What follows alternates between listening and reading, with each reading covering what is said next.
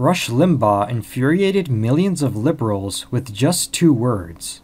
Rush Limbaugh is the king of talk radio. He reaches people all across America every single day with his pro-America message, and he just infuriated millions of liberals with just 2 words. There is perhaps no stronger defender of President Trump than Rush Limbaugh.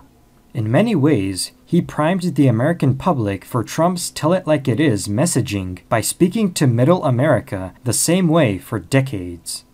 And in a recent segment, Limbaugh explained that in his opinion, Trump was already re-elected regardless of what Democrats tried to throw his way. He uses the firebombing of an ICE facility by a radical Antifa extremist and the anti-America sentiments from the US women's soccer team as examples of why average Americans will not support the left. Breitbart reports. The point is, in their minds, they set their sights on somebody and they're able to take them out, Limbaugh said. They set their sights on Donald Trump in 2015. They've launched everything they've got. They've launched every weapon in their arsenal. It has bombed out, blown up in their faces. I think they're deranged, delusional, and bordering on maybe even clinical insanity here. With that in mind, Limbaugh said it was his view Trump was already re-elected.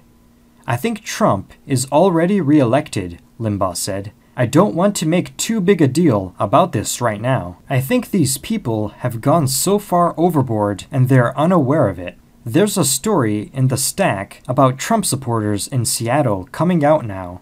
There's a story about how Antifa is bombing out in Portland.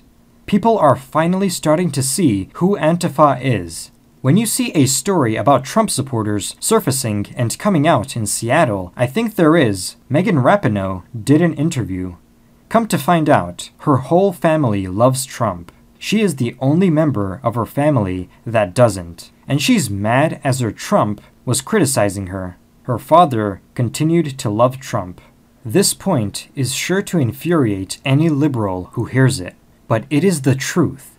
The left has gotten so extreme that President Trump should have no problem defeating them in 2020. If he can avoid making policy mistakes that would cause his base of supporters to stay home next November.